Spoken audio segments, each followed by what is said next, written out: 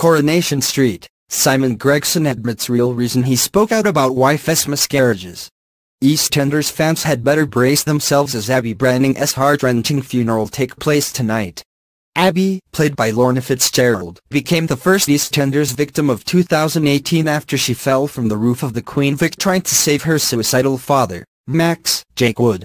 While both Lauren, Jacqueline Jossa, and Abby fought for their lives, it was Abby who perished in the tragedy.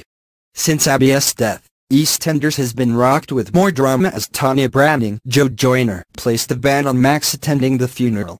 However, Max is soon persuaded by Jay Brown, Jamie Borthwick, to show up regardless, which is bound to trigger an almighty showdown. Spoilers: pictures confirm Max's presence, but Tanya is nowhere to be seen.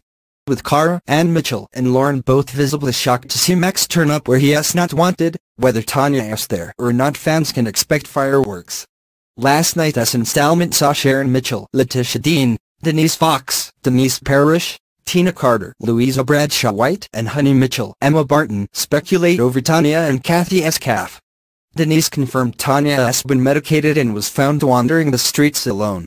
The first that Cara knew about it was when one of the neighbors called, she explained.